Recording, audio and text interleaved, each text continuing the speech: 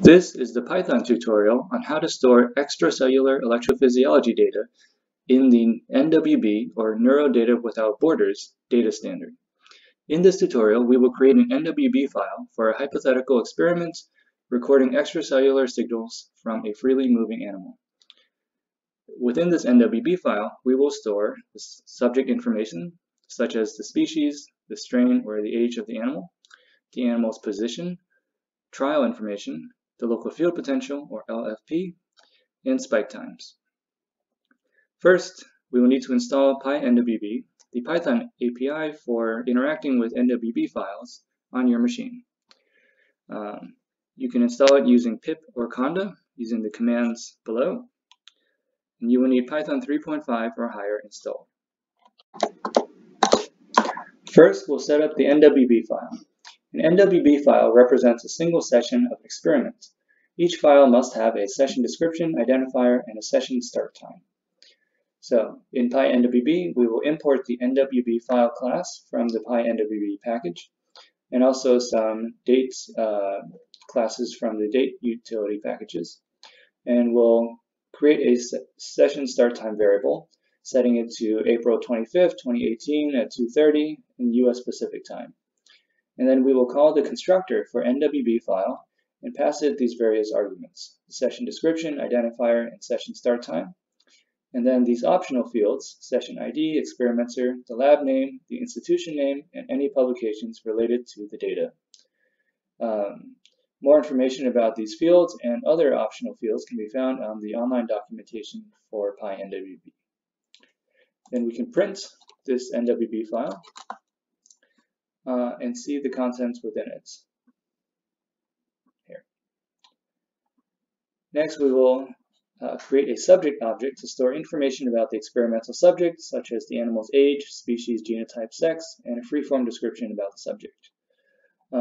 This diagram here depicts the subject class and the required field subject ID, as well as optional fields in gray. In PyNWB, we will import the subject class from PyNWB.file, call the subject constructor, and pass it various arguments, and then set NWBFile.subject to the newly constructed subject object. Many types of data can be stored in specialized classes in NWB. To store the spatial position of an animal, we will use the spatial series and position classes. Spatial series is a subclass of the time series class, and the time series class is a common base class for measurements sampled over time. It provides fields for data and time can be regularly or irregularly sampled. Here's the class diagram for the time series class. You can see that it has a field for name, a field for description, a field for data, as well as a related field for the unit of measurement for the data. And then you can provide the sampling rate and the starting time, or you can provide timestamps, an array of timestamps, in case the data are irregularly sampled. The spatial series class extends the time series class, which means that it basically inherits all of these fields, and it might add new ones or refine the ones in time series to be more specific. So in this case, the data field is refined to be a one-dimensional array. So there's one data point for every timestamp, and the unit of measurement is set to meters. We also added a new field in spatial series called reference frame. This describes what a data value of 0 refers to. So, to do this, to create a spatial series object in PyNWB, we'll first import NumPy, and we'll import the spatial series class from PyNWB.behavior. We'll create some fake data. We'll create this fake data will be have shape 50 by 2, and we'll also create some fake timestamps that are have shape 50 by 1. The first dimension of the data array should always represent time. So it should have the same number of values as your timestamps array if you're supplying timestamps. Then we'll call the spatial series constructor and pass in these arguments: the name, description, the data and timestamps that we just set here, and a reference frame describing what 0 means. And we'll store this in the variable called spatial series object. You can print this object to view its contents, There are some default values that we could optionally set, but in this case, I chose not to. You can see the data that we've set, the timestamps that we've set, the unit of the timestamps are kind of default to seconds, and the unit of the data are in meters. Next, to help data analysis and visualization tools know that this spatial series object represents the position of the animal, we'll store the spatial series object inside of a position object. And if you go back to the class diagram here, the position object is just a container called position that holds one or more different spatial series objects. Basically, it's a way to label or the spatial series object as a position by containing one inside the other. We'll create this position object by first importing the position class from PyNWB.behavior, and then calling the constructor, passing our spatial series object in as an argument. Now, NWB differentiates between raw acquired data, which should never change, and processed data, which are the results of pre-processing algorithms and could change. Let's say you change some parameters or you have different pre-processing algorithms. Those would all count as processed data. Let's assume that the animal's position was computed from a video tracking algorithm, so it will be classified as processed data. And since processed data can be very diverse, NWB allows us to create processing modules, which are kind of like folders, to store related processed data or together, or to store data that comes from a single algorithm all in one place. So we'll create a processing module for storing all behavioral data in the NWB file. We'll call it behavior, and we'll add the position object to that module as follows. We call the create processing module method, pass in name equals behavior, give it a description, and then we can add the position object to the behavioral module. I forgot to run these cells, so I'll do that now. And then you can see here the contents of the behavioral module that we just created. It has a position object with the field spatial series set to a spatial series object that we created earlier.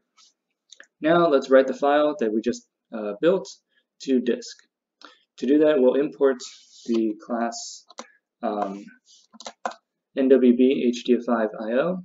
I know that's a mouthful, but it's basically taking an NWB file and writing it to disk using the HDF5 backend. And we can use this class for reading and writing. So here we'll use it for writing. Pass it the file name, ecphys_tutorial.nwb, and the mode for the IO object. In this case, we want to write, so we're going to use the write mode, or W. And then we call io.write and pass the NWB file object. We can then read the file and print it to inspect its contents. We can also print the spatial series data that we created by referencing the names of the objects in the hierarchy that contain it. And I'll demonstrate that here.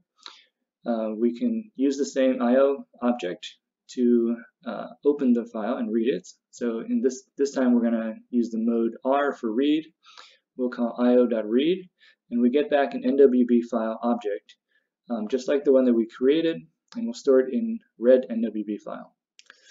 And now we can navigate through the red NWB file, find the processing module called behavior, find the position object within it that's called position, find the spatial series object that we created and put inside it that's named spatial series, and print out the spatial series. And we can see the same spatial series that we put into the NWB file earlier, except here the data and the timestamps fields are HDF5 data sets. When you read an NWB file from disk, these fields, data and timestamps and several other fields within the file, could get very big. And so we read the data lazily, as in, which means that we don't actually access the data unless you call .data specifically to load the data in. This makes sure that when you read the file at first pass, it doesn't take minutes to hours in case your file is gigabytes large. We can also use the HDF view tool, which you can find online from the HDF5 website, to inspect the resulting NWB file. So when you load it up, here's that file we just created. You can navigate through kind of the internals of the file, go through processing, find the behavioral module, find the position object, find the spatial series object within that, and then you'll see several fields such as for data and timestamps, several attributes, and you can open up the data and explore it here. Next, I'll show you how to store trial information within an NWB file. Trials are stored in a time intervals object, which is a subclass of dynamic table. Dynamic table objects are used to store tabular or table metadata throughout NWB. And you'll see it pop up for storage of trial information, electrode information, sorted units, and more. These dynamic tables are nice because they allow NWB to specify required columns for the table, as well as optional columns, and allow end users and researchers to specify custom columns because it's really hard for standards like NWB to know exactly what kind of trial information should be standardized across every experiment out there. So we can see the dynamic table has a name, a description, and one required column, just the ID, which is a unique int, one for each row. And the time intervals table extends the dynamic table object and specifies a start time and a stop time for each row. And the trials table is just a specific instantiation of the time intervals trial that has the name trials. So we can add to our NWB file some trial information. We can add a custom column using the add trial column method here. Give it a name, let's say correct, and a description saying whether the trial was correct or not. And then now we can use the add trial method to add rows to our trials table. And start time and stop time are required fields for trials, and as well as any columns that you have added, such as the correct column here. So here we're adding a trial where it started at 1 second, ended at 5 seconds, and was marked true, correct. And then we can add a second trial, and so on. Now let's add electrode information to the NWB file. Extracellular electrodes are stored in an electrodes table, which is also a dynamic table. The electrodes table has several required fields, X, Y, Z, impedance, the location of the electrode, any filtering information about the electrode, and the electrode group. And I'll describe the electrode group in just a second. But first here, you can see the electrodes table is an specific instance of a dynamic table with these required fields and a particular name. Again, we can use a similar method as add trial column. We can use add electrode column to add a new electrode column to this electrodes table called label. And this will just be just to have a description of the electrode. We'll use this code here to add electrodes for a multi-shank probe with 4 shanks. Each shank has 3 electrodes. So we'll go through this loop, and for each shank we're going to create an electrode group. Now electrode groups are just what the name says, it's a grouping of electrodes. This is useful for marking that a set of electrodes belong to a single shank. It can also be useful for labeling electrodes as part of the same tetrode configuration, or this which can be useful for spike sorting, or it can be used to mark which electrodes are active or which electrodes are bad, etc. They just have a name, a description, a location, and a device. And importantly, the device will refer to, or should refer to, a device object that you create for the probe itself. And that would have a name and can have a description and a manufacturer. So here we first create a device, and we call it array, and then we create an electrode group on the NWB file object. We give it a name, a description, pass the same device, and give it a location. And then we add electrodes associated with this electrode group to the electrodes table. We do that by passing X, Y, Z, and impedance, location, filtering information, the group that we created earlier, and a label, which is just a simple label of which shank and which electrode this is. And this is the custom column that we created earlier up here. And we do this for all 12 electrodes across the 4 shanks. Next, I'll describe how we store voltage data, such as the local field potential. So voltage data are stored in electrical series objects. An electrical series is a subclass of time series, specialized for voltage data.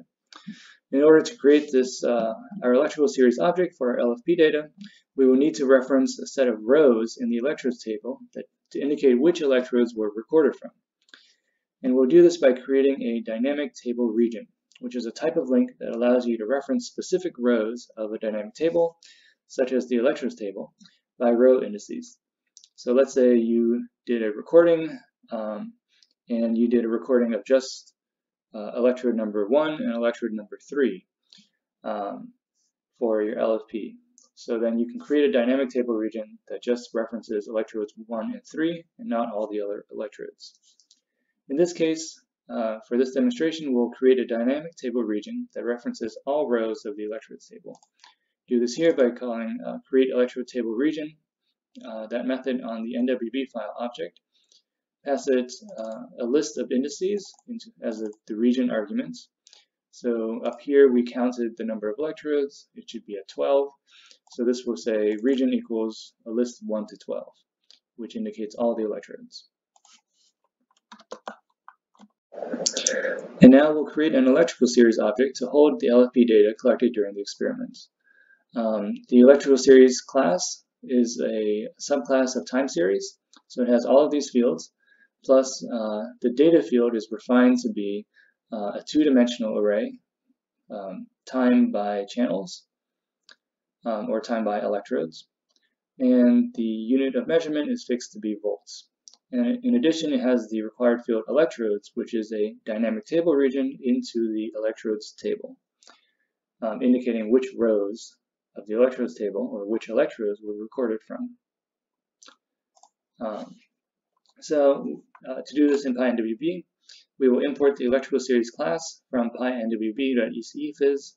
We'll create some fake data here, and we'll call the constructor for electrical series, pass it the name, data, the electrodes, the dynamic table region as the electrodes, and in this case we'll use a sampling rate of 200.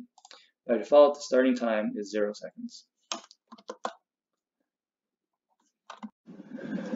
Alright, to help data analysis and visualization tools know that this electrical series object represents LFP data and not some other voltage data, we will store the electrical series object inside of an LFP object or LFP container. And then we'll place this LFP object in a processing module named ECEphys for Extracellular Electrophysiology. This is analogous to how we stored the spatial series object inside of a position object earlier, and we stored the position object inside a processing module named behavior. So this is kind of the full chart diagram here.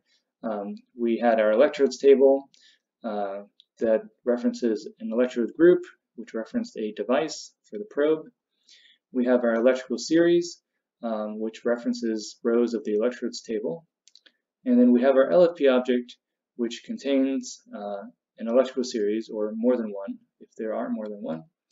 And we put all of this within a processing module called ECEphys. Okay. So we import the LFP class, call its constructor. We create a processing module called ECEphys, and we add